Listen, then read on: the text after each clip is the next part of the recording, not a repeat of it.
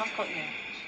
This is the alarming end to Millie's first ever night out, distressed and disorientated after she says she was drugged.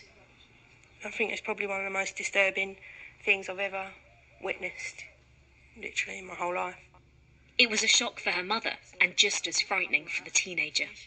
I've never felt like that in my whole life. I've never, ever had a fit, like my eyes go like that. I was so panicky. I said to the nurse, what's going on? What have they given her? And they didn't know. They just said, we see this a lot.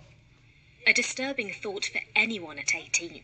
Millie and her friends had been dancing the night away. She'd taken a couple of sips from a drink offered to her by someone she'd been chatting to, but almost immediately began to violently vomit and shake uncontrollably. Her first night out will be her last for a while.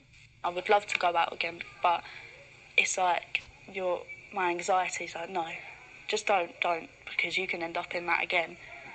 But then it is worrying, very worrying. I wish it just didn't happen, because now every time someone invites me out, I'm like,